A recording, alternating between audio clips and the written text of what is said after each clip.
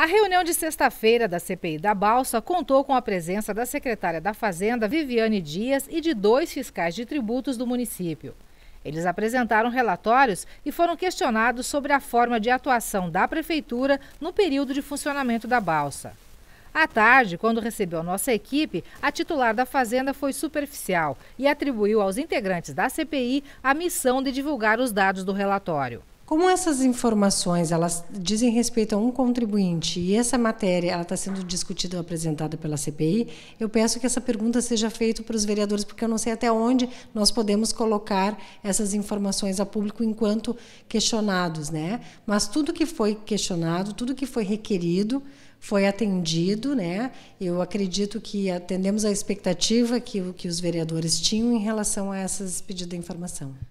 O presidente da CPI, vereador Carlos Alberto, já começou a avaliação da documentação que, segundo ele, o surpreendeu positivamente.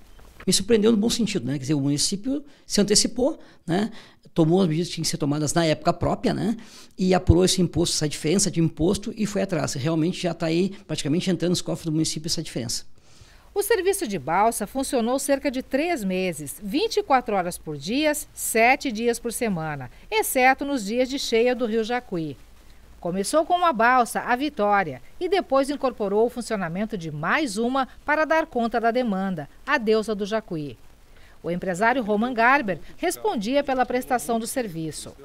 Nos meses de julho e agosto, a Prefeitura monitorou o número de carros transportados por dia na travessia do Rio Jacuí. Foi aí que começaram as divergências. O fiscal do município contabilizou a travessia de cerca de 800 veículos dia. A empresa informou entre 200 e 300 veículos, cerca de 500 a menos. A divergência gerou a abertura de um processo administrativo fiscal para conferir a situação. Outras divergências vieram depois. A empresa de Roman Garber declarou que em julho faturou R$ 96.044.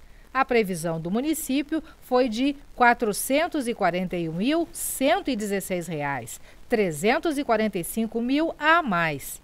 Em agosto, o declarado foi de R$ 142.460,50.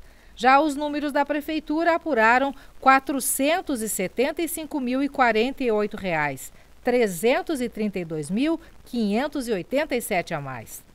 Em setembro, a empresa lançou o faturamento de R$ 86.179 e complementou declarando em outubro mais R$ 13.350, somando R$ 99.429. As contas da Prefeitura apontaram arrecadação de R$ 203.529, diferença de R$ 104.000.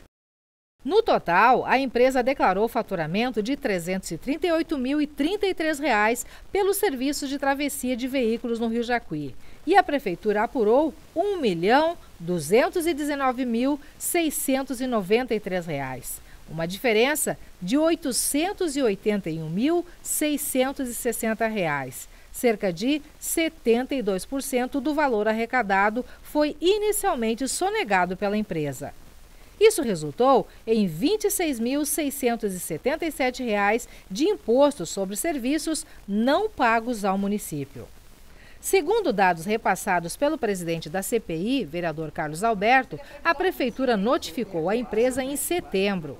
Dia 5 de dezembro, Roman Garber concordou com os cálculos da Prefeitura, confessou a dívida e parcelou o imposto de R$ 26.677 devidos ao município em 36 parcelas de R$ 728,84.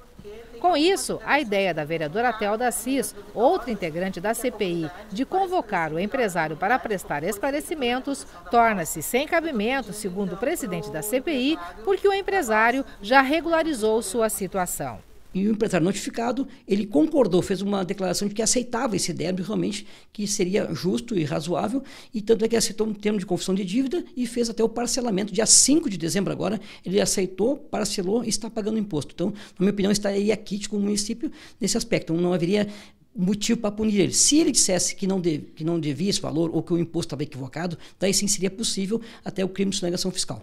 A prestação de contas, ela houve, todos os procedimentos que dizem respeito às questões tributárias foram executadas pela empresa e nós apresentamos isso perante a CPI. Hoje, secretária, qual é a posição de Roman Garber, da empresa prestadora do serviço da balsa, com relação ao município? Está tudo certo, está tudo ok em relação ao executivo, tudo que foi pedido foi atendido, não temos nada em relação a eles, tudo de acordo com determinada legislação.